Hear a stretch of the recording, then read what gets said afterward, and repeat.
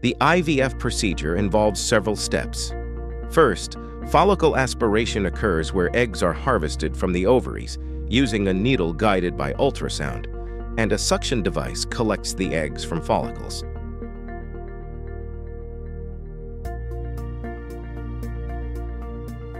Next, in the fertilization stage, collected eggs are fertilized either by insemination or by intracytoplasmic sperm injection.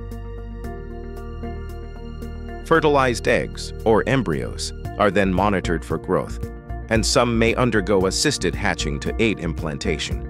Finally, embryo transfer takes place where hatched embryos are transferred into the uterus using a catheter inserted through the cervix.